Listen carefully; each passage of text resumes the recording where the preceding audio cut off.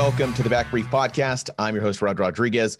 And on this show, we are bringing back the amazing Jack Murphy, because Jack has uncovered a new story, something him and I have been talking about in the background as this thing was developing. It's explosive, to say the least, and I know I keep using that word because it's kind of a fun word to use in this, but there's absolutely nothing fun or nothing funny about the very serious story that Jack has uncovered. Jack, thanks for being on the show, bud. Yeah, thanks for having me back, Rod. Jack, we've talked about this back and forth about how the story was developing, some of the things you were uncovering, and this has what you've uncovered has some serious ramifications, not just for special operations, but for the regular Army and in terms of how we do business in combat. Yeah, absolutely. Even for law enforcement officers as well, at times. So I was looking at the issue of, post-traumatic stress, which leads you to traumatic brain injury, or TBI, and how these things are related to another large issue called soldier, we would call soldier suicides amongst active duty soldiers and veterans. And in the special operations community, the rate is quite a bit higher than the conventional military. And when you start looking at these issues, there are so many different rabbit holes that you can go down as far as looking at the psychology, looking at the physiology, the actual physical injuries that soldiers take.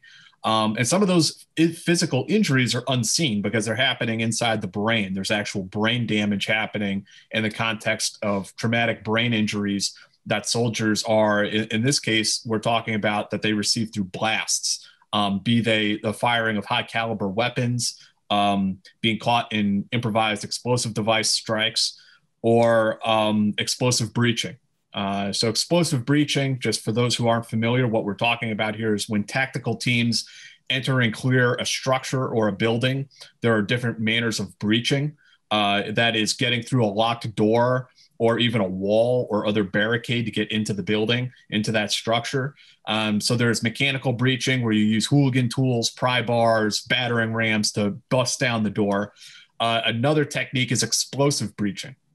So if you need to get into the structure quickly, the door is locked, it's barricaded, whatever the case may be, you can use explosives, specially designed explosives, charges that are specially constructed to blow down that door so that an entry team, a tactical team, can quickly enter through that breach site and get the fundamentals of close quarter battle, being surprise, speed, and violence of action.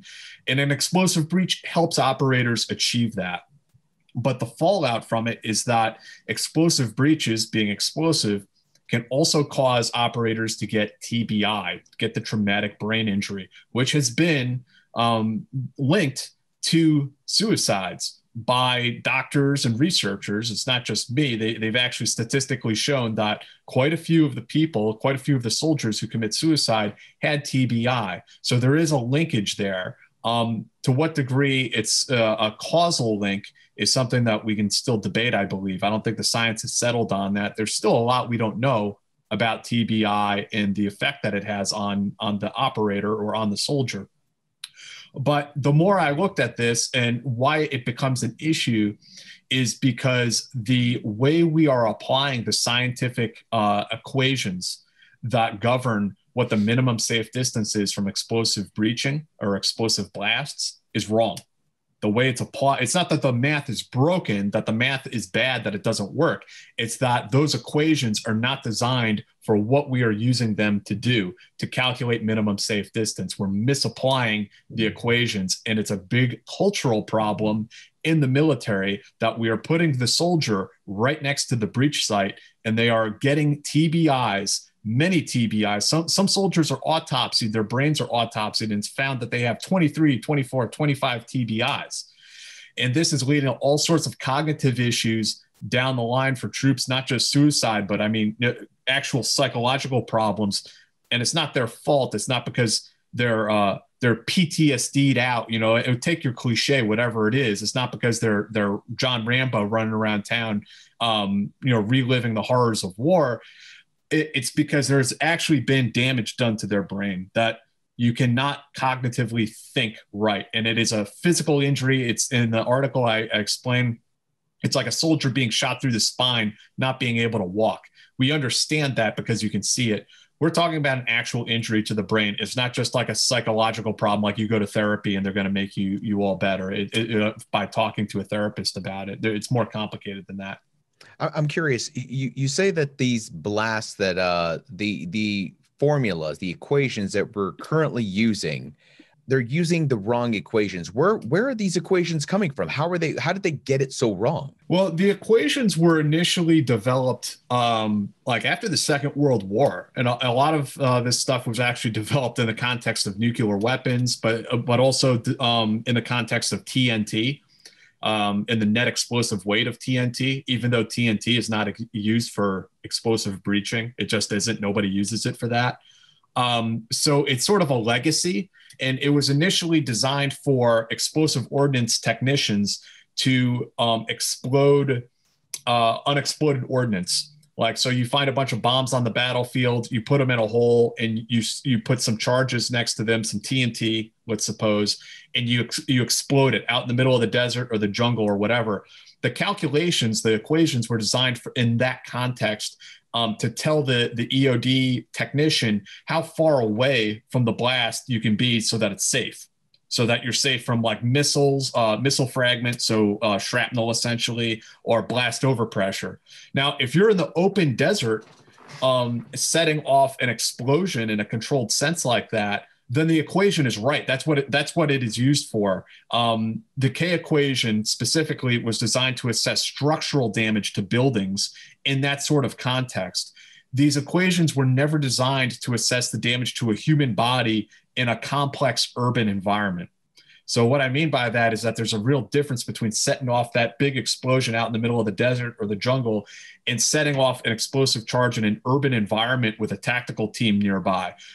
Because urban explosions are much more complex because you have all these walls, ceilings, floors, different buildings across the street. And what happens is the blast wave, instead of just propagating outwards in a consistent manner, it's bouncing off surfaces, and it creates what's called reflective waves. And the reflective waves bounce off things and they come back at the tactical team. In some cases, those reflective waves merge with one another and form a peak wave. So urban explosives, and specifically we're talking about urban breaching, is much more complicated than the sort of like traditional, you could think of like military demolitions where we're blowing up a bridge outside, or we're setting off a cache of explosives way out in the middle of nowhere. This is a very different, and what we're doing is we're taking those legacy equations and we're misapplying them to modern day counterterrorism operations. Take us through that experience. Some of our listeners, some of our viewers have never been there. Even our veterans, some of our guys weren't combat MOSs, much less special operations. Take us through that experience of these breaching charges going off and the effects that you felt when these waves hit you. Sure. There are many different what we would call tactics, techniques, and procedures. And when I ask USASOC what their current protocols are, they won't tell me because they say they're sensitive. But I'll give you, the basic run through of it. So you're hitting a target structure. You're going to come up in assault teams. You're going to stack somewhere near the door. A breacher and somebody pulling security is going to go up to the door with the charge, which would be a strip charge made out of det cord, or sometimes explosive cutting tape it's made out of. And you're going to place the charge that's been pre-made back at the base. You're going to place it on the door. Then you're going to string the initiation system into it. You might actually do that before you get up to the door, of course, so that you have it prepped. But there's the initiation system and the explosive charge. They're kept separate for safety reasons. And then the initiation system is strung into the explosives somewhere near the objective area. You're not going to want to be like riding around in the back of the Humvee with a bunch of prime charges, right? For safety reasons. You put the charge with the initiation system on the door, and then you fall back. The initiation system, oftentimes we use shock tube, which there's a chemical reaction in it when you set it off. And if you look at pictures of soldiers setting off door charges, you'll see this. It looks like a lightning bolt in the picture.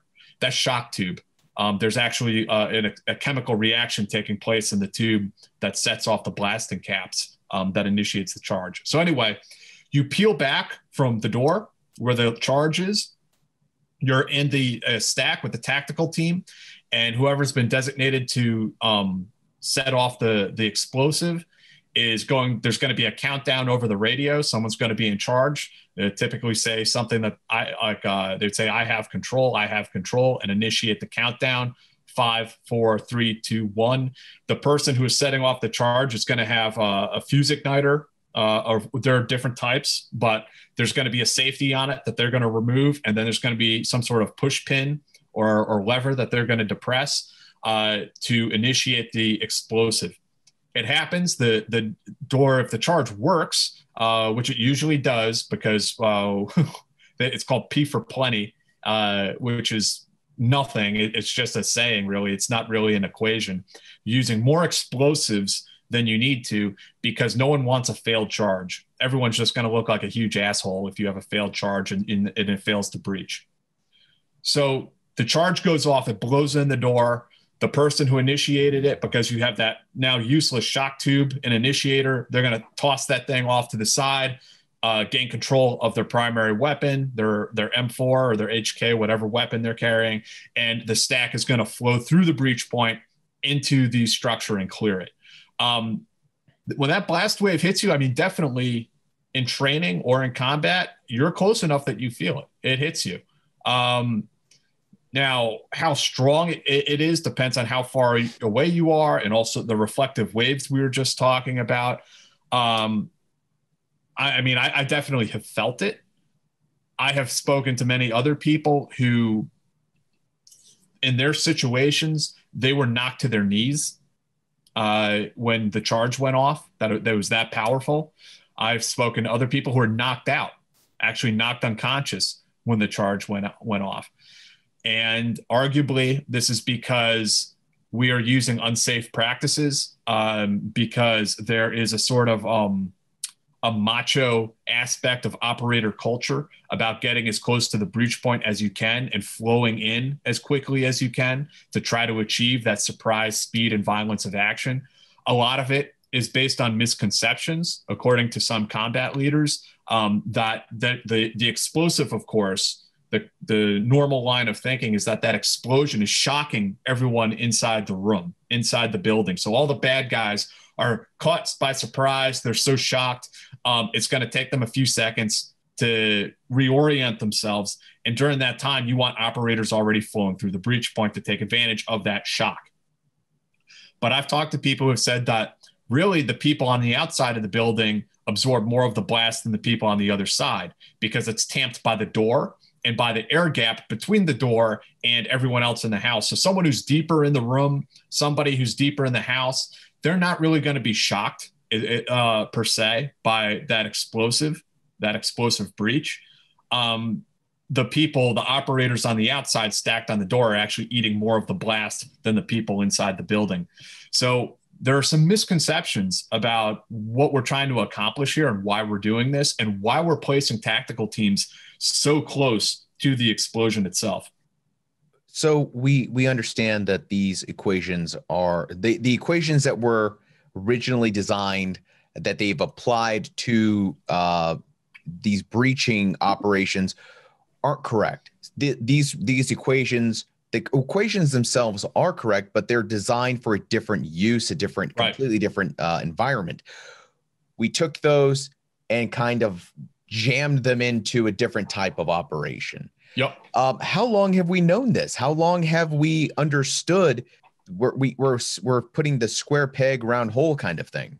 At least since the 1980s. And one of the big takeaways from the subject matter experts I spoke to for this article, who, by the way, are Chuck O'Connor, who is the master breacher for SEAL Team 6, and Mike Vining, who is the master breacher for Delta Force. So these are incredibly competent, credible, and credentialed people that I spoke to. They both agreed on this subject. They say that we have known since the 1980s. And back in those days, the only units that did explosive breaching were Delta, SEAL Team 6, and the FBI's hostage rescue team HRT. Around that time period in the late 80s, everyone started explosive breaching. This technique became more commonplace in law enforcement and the military, and the bad tactics, techniques, and procedures really propagated all across the community at that point and continue to be used to this day. So if we've known since the 80s, 90s, if we've known since then, it's 2020. Why are you writing this article? Why is this not something that was fixed in 2000 or 2004, 2010? Well, that's a good question. And I think it remains to be fully answered as to why there are PhDs, researchers, and other engineers who develop these safety protocols continue to give bad information to the soldier, to the police officer. Why are they still doing that? And I think that's a very good question that needs to be answered. Chuck O'Connor explained to me that in his entire career, he's been working with explosives for over 40 years at this point. He said, I have never met one of these PhDs or engineers who is willing to place their own bodies where they say we should place tactical teams for an explosive breach.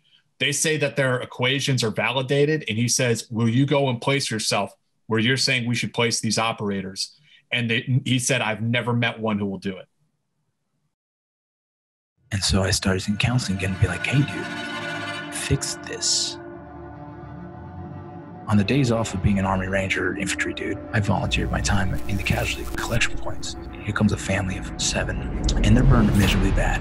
We start the process of giving them ketamine to take away the pain, and then we start scrubbing all the skin off their bodies that's damaged, and then add Silverdene to it, and then wrap it up, and hopefully they come back the next day. I would leave there every day smelling like burnt flesh, and it's stuck in your nose, and you remember that, and the smiles of their faces, and having kids the same similar age.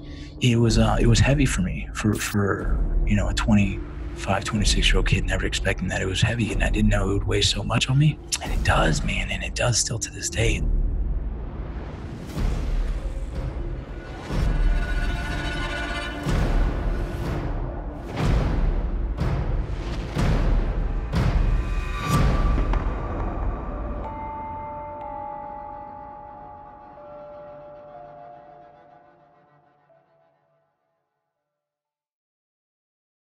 This is just one of those stories where it kind of chips away at your faith in the system, right? Well, the flip side to it is also that it's operator culture. So yeah, the science is broken. The safety protocols that are being given to the operator are wrong, that they're broken.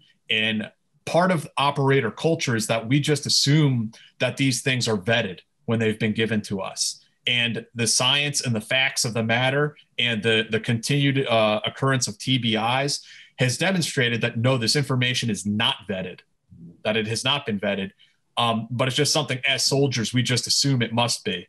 Now, the other aspect of operator culture is what I was talking about, that there is a predilection towards getting as close to the breach point as possible, even when it's not necessary. That it's like the tough guy thing to do, that we feel like we're battling for nanoseconds to get inside the building, which oftentimes is not true. There may be occasional missions of national importance where the operator has to assume more risk, but those are few and far between. There's no reason why we need to do this every objective, every mission, or every training mission for that matter. So what I'm getting at is that there are a lot of operators out there, a lot of soldiers who will just blow off the safety considerations in the first place. So that's what has to be done as far as operator culture that needs to be adjusted, that we need to start following the safety mechanisms, and the leadership of these units needs to start enforcing them. So there's two sides to this, and all of these things need to be fixed in order to better protect these guys. I think it's interesting that you bring up the operator culture. You guys expect, when you're told this is how it's going to work, this is how it works, that there's been testing, that there's been validation that supports what it is that they're telling you to do. You're putting yourself at risk. You are a highly valuable asset. All the money and training that's been put into these operators. I think the other part of that is, for the law enforcement guys, for EOD, for everyone else that's taking these the FBI, whoever's taking these tactics, they're usually being taught by somebody from the special operations world, somebody either retired or they'll do a joint operation. They bring those folks in. Hey, this is how we do business. It's like a trickle down operator mentality or operator culture. It's this trickle down effect that if I am an FBI guy or if I'm a local law enforcement guy and I've got a former SEAL, I've got a former special forces guy who's teaching us breaching operations. I don't come into this class thinking, I wonder if that equation if that makes sense, depending on where I'm at. Maybe I should crunch the numbers and see if I carry the one, if I get the same thing. The assumption is that you are the subject matter expert. You bring these special operations, military experience to the table. Therefore, what you're teaching is correct. So what do we do now? What do we do with this information? So you wrote this article, kind of blew the lid off of this thing. It's something that they've known about for a couple of decades, but nothing's really been done. Do you foresee this maybe there some type of action will be taken, a call to arms as it were? I really don't know. I think that there's a couple of things that can be done both officially and informally. So far the informal system has not worked because it has not proven to be self-correcting. We've just continued to do the same damn thing over and over again. But these units or the military DoD wide, they could come together on their own and start to standardize some safety protocols and start to put some policies into effect all on their own. SOCOM itself, Special Operations Command, could start to look at this in a more holistic manner and start to validate some actual protocols or equations or whatever minimum safe distance protocols they want to put into place. Now, on a larger level, on a federal level, there could be, right now, this is interesting, there is no federal authority, there's no agency, there's no institute that standardizes safety for explosive breaching across the board. It just doesn't exist. So there is no one with any sort of like oversight authority. There is no one who is like with weapons, with guns in the military, okay? They are extensively tested in a very formalized setting. I mean, it's actually overly bureaucratic, I think would be the criticism of it. But there are federal guidelines and standards for testing weapons before the military uses them. There are all these things that happen there. There's nothing like that for explosive breaching. It's every branch of service and oftentimes every unit is just doing their own thing. They're just doing whatever they want. You'll see things like the Marines. They still believe to this day that if you have a ballistic shield or a ballistic blanket, you can get right up on top of the blast. And you can see, you go on DVIDs, the DoD photo archive, and you see picture after picture of them right on top of the breach holding this stupid blanket up in front of them, which does nothing to protect your brain from TBI. I mean, I guess it'll protect you from shrapnel, but it's not doing anything for your TBI. And everyone knows, I mean, people know this practice is unsafe, but it continues to be taught to this day. And it's hurting soldiers. It's hurting Marines. So there should be some sort of oversight agency or institute on top in the federal government that's overseeing all of this, that's vetting the information. But no one is right now. So as it stands, it's kind of a big mess. You could even take it a step further and say that these things should be codified into federal law, that the practitioners have legal responsibilities. Like a friend of mine and somebody who I quoted in the article, he's an aerospace engineer. He was saying, when we put rockets into space, there are federal safety laws that we have to adhere to. And if we don't, and something goes wrong, like people will go to jail. In this case, when we're talking about demolitions and explosive breaching, it appears that there really are no such laws. But again, I mean, law enforcement officers could still be held liable if they screw it up and kill someone. So, I mean, right now it seems like it sounds to me from the people I talked to that it's kind of a convoluted mess, and there is no centralized oversight authority on it. It sounds like this is an opportunity for a full, maybe a full bird, maybe somebody with a star. I foresee a future joint center of excellence for this, maybe explosives, maybe for breaching, maybe for something here. But the Army in general has been in love with these centers of excellence, as you were, they keep popping up everywhere. But maybe this is a good thing. Maybe this is the kind of thing that we need in the Army. Maybe there should be a joint center of excellence for this type of research. I'm just surprised. EOD, I would have thought that, and again, this is just my simple, reptilian brain here working. I thought if you're doing anything with explosives or charges or breaching, there's something coming to you from EOD. I thought EOD would have been the ominous dominus, the people that bless off. I would have thought they were the authority on how to do what you do and how much you need of that to do it with.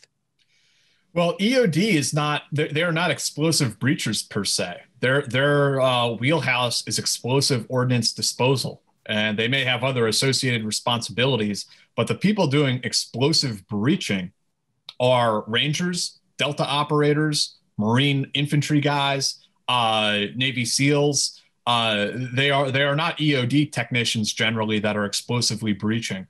Some units like Delta, they've even formed a specialized special entry troop to do like the heavy breaching because it becomes such an involved task and it's very technical. So they want specialists who do that. But typically they're not EOD guys. Wow. Like I said, this does chip away at one's faith in the system. You think somebody's looking out for you. You think at least, like you mentioned about the weapon systems, an M16, they're not going to field. It takes them forever to field a new rifle, a new pistol, because of all the research. And they're always like, let's compare these different methods. I mean, hell, how long did it take before we went from the prone, just shooting prone pop-up targets to, hey, we should, combat has required us to apply a new type of marksmanship. It's just really disappointing. Where do we go from here, Jack?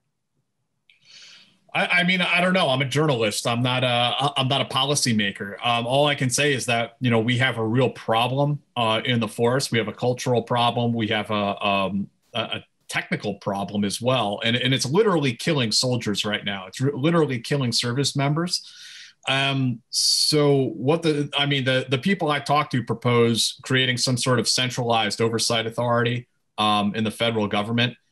What that form would take, what form it would take, I'm not necessarily qualified to answer. I think you'd have to go to the explosive breaching community. You'd have to go to the EOD technicians. You'd have to relook at all the science behind it and figure that one out. And where can we go to find out more about you, to find this article? Where can we go to get more Jack Murphy? Well, yeah, the article is on connectingvets.com. It's called Special Ops Has a Broken Culture with Explosive Breaching That Can Lead to TBIs. So yeah, please go check it out. There's a lot of information in there about TBI, about soldier suicide, about the broken science, the broken math, and possible solutions. There's also possible technological solutions that we haven't really talked about here. So that all that's in the article. So definitely check it out. And you can find me on Twitter at Jack Murphy RGR. You can also find my podcast on YouTube. It's called The Team House, and we interview a lot of special operations veterans, a lot of intelligence community folks on there every week, live Fridays at 8 p.m. Fridays at 8 p.m. The Team Room Talk. Is that right? Team House? The Team House. Team House Talk. What am I saying? It is that maybe I've got a TBI. I don't even know anymore. Off my kilter today. Off my kilter. Folks, that was amazing. The wonderful Jack Murphy. As always, thanks for being on the show, man. Yeah, thanks for having me, Rod. Folks, that was Jack Murphy. Of course, you can find this article and so much more, connectingvets.com. go check them out. We've got podcasts, we have articles, we've got Instagram, we're on Facebook. Wherever you are looking for the latest and greatest news in the world of veteran culture, we are there for you. ConnectingVets.com. I'm Rod Rodriguez. That was Jack Murphy. We're done. We are out.